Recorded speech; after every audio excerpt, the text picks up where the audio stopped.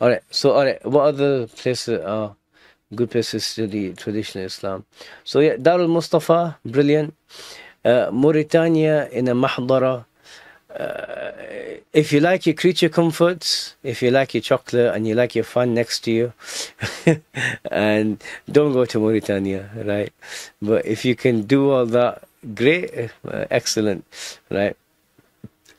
Istanbul is an excellent place to study. Many of the ulama from Syria have gone there.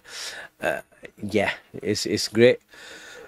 Cairo is also an option.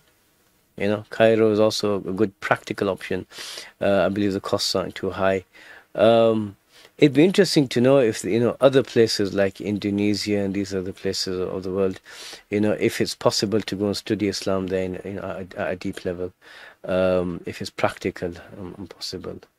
لا إله إلا الله محمد رسول الله